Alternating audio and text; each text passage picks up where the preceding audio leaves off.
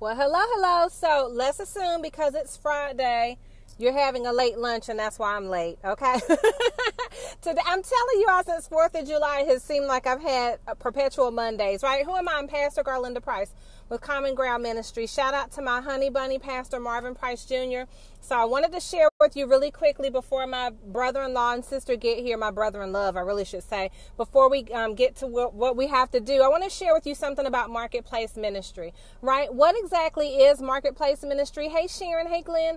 And why has God called you, or has he called you to marketplace ministry? And what does that really mean? Hey, Michael. So I just wanted to share with you right quick just my perspective on why God has me focused on marketplace ministry as my ministry and a part of what he would have me to share with fellow business owners. Hey, Regina. And Sharon, you're so sweet. Caleb's going today. You'll know what I'm talking about.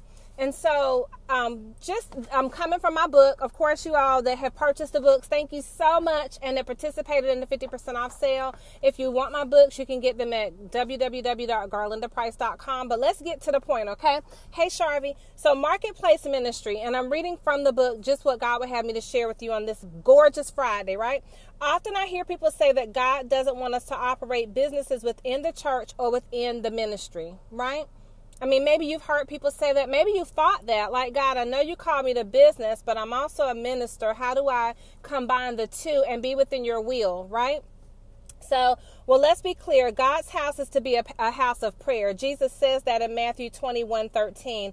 My house shall be called a house of prayer, but you make it a den of robbers. So I'm certainly not talking about setting up, selling your wares and operating our businesses in the sanctuary, and I'm certainly not talking about selling across the pulpit. Okay, that's not what I mean by marketplace ministry. I mean out in the marketplace as we live our daily lives, out at the store, out in our communities, out and about, not within the four walls. Okay, hey Kenya.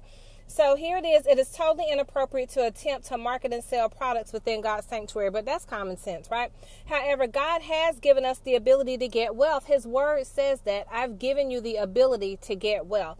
And as we mentioned earlier, he honors work, and especially hard work, right? Hey, Rakab.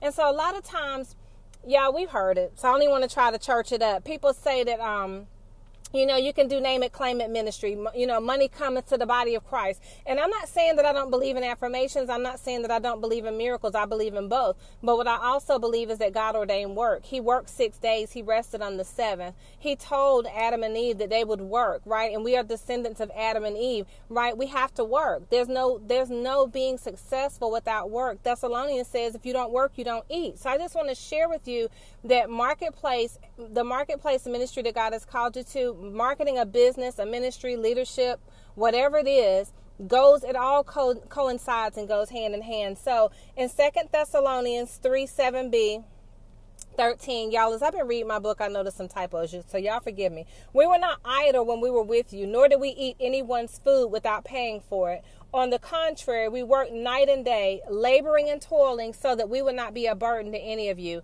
We did this not because we do not have the right to such help, but to make ourselves a model for you to follow. For even when we were with you, we gave you this rule: if a man will not work, he shall not eat. And so God has called us in our businesses to work. There's no way to be doing what God has called you to do and think that there's no work involved in it. So my brother-in-law and sister are pulling up, so I'm going to share one more thing with you. So what does hard work mean, or what does it mean to work hard? It is defined as a great deal of effort or endurance. To toil is defined as working extremely hard or incessantly. Slave away, grind away, exhausting physical labor, blood, sweat, and tears. The Apostle Paul set the standard here that we're not to become a burden to anyone or expect to eat for free. Although by his calling he could realistically expect to be shown favored treatment, however, instead he modeled the behavior he expected and wanted to see from his followers. So we have to be the example in the earth realm that in order to have wealth, we have to work, right? And in order to be ministers in the marketplace, we have to combine our love of God with the business that God has called us to. Clearly, we understand by God's word that although we may possibly have the right to depend on ministry for food and support, we're not to be a burden. What should we do instead? Marketplace ministry is not a new concept, yet it's a newer, more modern concept that marries businesses owned by Christian men and women within the marketplace, the unchurched, as a way to connect with the unchurched, the unsaved, and as a way of using our businesses to reach the masses through those services. So that's what marketplace ministry is. It's businesses, hi. Okay, so Teresa's waving to me. So it's a way for businesses to reach the masses through services, philanthropy, charity, gifts, healing ministries. We cannot reach the people we so desire to help without finances and resources, of which God is our unlimited supply. So it is important. Those are the reasons that God has called us to marketplace ministry, because there are people that we are going to reach, right? That we would not have a way to reach. We would not have the opportunity to reach. We would not have the opportunity to church. Hold on a second. We would not have the opportunity to get to if we didn't combine our ministry with that which what God has called us to do. So on today, if you find yourself struggling with your calling, right? If you find yourself struggling with your ministry, ask God, who do you want me to reach, right? And how can I use my business effectively to reach the unchurched? How can I use my business effectively to reach the unsaved? How can I use my business effectively, right, to do that which you call me to do? So there's a room and a reason and a place for you in marketplace ministry. And so I encourage you, pray and ask God so that we can reach the masses for his kingdom. Your business can be wildly successful because he's given you the ability to get well, but he gave it to you for a reason, that we might expand the kingdom of God through our resources and our finances. Okay, I love you. God bless you. And I'll talk to you soon. I'm Pastor Garlinda Price with Common Ground Ministry.